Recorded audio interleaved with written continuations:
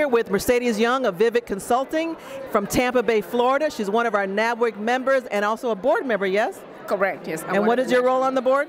I'm one of the National Board of Directors. So we want to talk to Ms. Mercedes Young about her relationship with NABWIC as an entrepreneur. It has been nothing but a blessing. It's the first organization that I chose to participate in this country.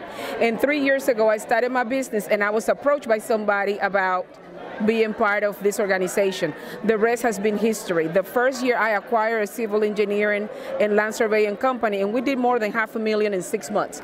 And every year we have been duplicating and triplicating our efforts. And it has been, I can honestly say, at least 99% because of the efforts and the name that this company carries, that this organization carries. It takes me not only to the state of Florida, but it also carries me all the way through Washington, D.C. And it has been a blessing not only to receive contracts and to build extraordinary relationships, but really to be able to give, because every woman in this organization is a voice for construction. So we support one another in the areas that one might be a little bit soft. We find another one in the organization, even if it's in another state, to strengthen us. That's the benefit of having chapters all over the state. So this is our Miss Tampa, as I call her, the mayor of Tampa. So thank you, Mercedes, for talking to us. Thank you for representing NABWIC in the way that you do with such excellence and professionalism. And so thank you for talking to us. Thank you.